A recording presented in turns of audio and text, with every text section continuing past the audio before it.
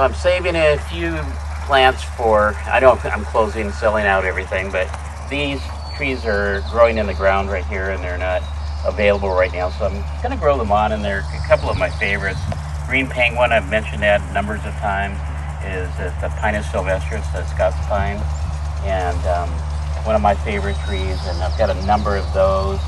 And then the more globose one, and very similar, but it's a mugo pine. So some of these might be hybrids, but again, both of them they come out with a long needle, then a shorter needle on top of that, and then there's a contrast of the color as well. So we've got both of those mixed in here. I have a few Pinus mugo Jacobsons in here again, and in this bed we have a few Jacobson Pinus mugo. Again, one of my top choices for plants, and a completely different Pinus mugo. It's called. Okay, we'll have to cut for a second. Okay. I think it's Sportsman's WV. Okay. That's a sign back there. Yeah, the one right back here. So I've got four of those. The Sportsman's WV. WB standing for witch's broom. So the more congested miniature type. And then a few Radas left, which is similar to Jacobson, but a shorter needle, and I really like it. Color's a little bit different too, maybe just a little bit more gray. Then there's some unsonatas. Pinus unsonata is a subspecies of mugo pine, and this one's called Paraditisson. Very dense and tight, and these would be nice specimens in someone's yard at some point, and those are probably about 8 years old. So really nice pines. So these I'm going to hold on for a little bit, and then we're going to go back. Max is going to pick out an Abies Coriana icebreaker, and I'll show you. I'm holding on to the rest of those. I sold quite a few of them lately, so I'm going to grow those on for another year or two probably. So let's walk back there. I went through the ginkgos, the ginkgo bilobas the other day, and there's quite a few miniature unusual ones here. These belong to Dave Helms, and you've met him in other videos. So he did the grafting on these 2 years ago. There's some weeping wonders here. Let's pick out a few other names. Anyway, these I've just shifted these up to a different size, so they're not filled in yet. Garden Design, that's a tree that's not,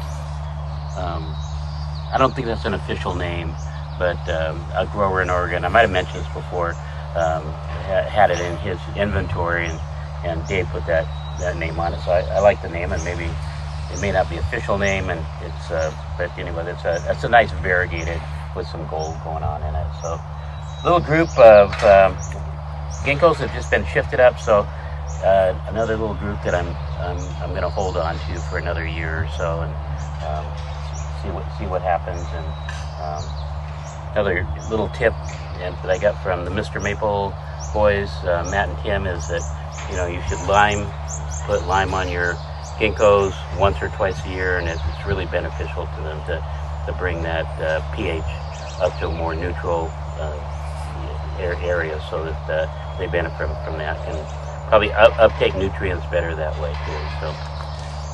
So let's move on to the next section So Max picked out an icebreaker, Abies Coriana, the Korean fir, and he may put it in a pot and he may put it in the ground. He's asking which is best. So it's whatever, it will do well either way. It's going to be a little bit more work in the pot. And again, we've done a couple of videos about putting your conifers and other plants in containers, and the type of soil media that you use in your pot. So this would be, this one's in a grow bag. You could put the whole grow bag in a pot that's oversized somewhat, fill the outside with medium bark, and grow it in a pot, or stick this in the ground, lift it in the fall, and then replant it in the fall. Probably October, November would be a good time for that. So the icebreakers have been a good seller. There's some other noble firs in here, a nice blue one, a couple different blue ones. Delbar Cascade and Glauca Procumens, which is a nice flat one. And so these I'm just, probably sold half of what I had at least, and I'm gonna keep these in my inventory for another year or so. So as I'm starting to get the inventory down there, there's going to be less available. There is going to be one more group of plants coming in. They belong to a friend of mine. He has a good inventory. I mentioned this before, they're 12 to 20-year-old slow growing conifers, and I'll have those here this fall for 6 weeks. So that's the plan on that. So even though my inventory is getting quite low, I'm going to have a nice little inventory for the closing as well. So let's move on. So let's walk through the nursery again and just kind of see what's going on. The Gennaro, who we did a video with, that he was on at the end of a video, he did a nice cleanup for me. He did weeding and cleaned all this up. I've cleaned up the ginkgos that were right behind Max there, and then I've been pulling out other things. I'm down on the larger spruces. This is what I have left: Colorado blue spruces and this blue teardrop spruce. Pulling out some daylilies. So I do have other things other than conifers, but a nice rhododendron, impeditum with a really small leaf, and a lavender flower. Ramapo, not as full as it could be. A few other little shrubs. So this was full of larches all in this area and beyond, and we're down to the last 5 or 6 here. And then, yeah, so the trees are really doing well here. Again, the spruces, a lot of pines, down to the bed where this area stays shady until the afternoon. I've got a few ground covers still in here and my display area over there. So anyway, it's always fun to work with plants. It's what I wanted to do when 5 years ago when we closed the landscape business, and so I've had that opportunity, and I'm grateful for that, and we're just gonna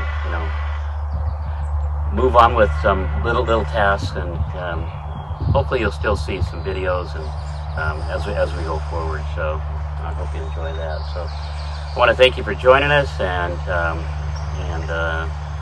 let me know if you do have any questions or comments. Leave them down there. I'll say hi to those that do leave comments. Steve is pretty regular on leaving comments for me, and I really appreciate that.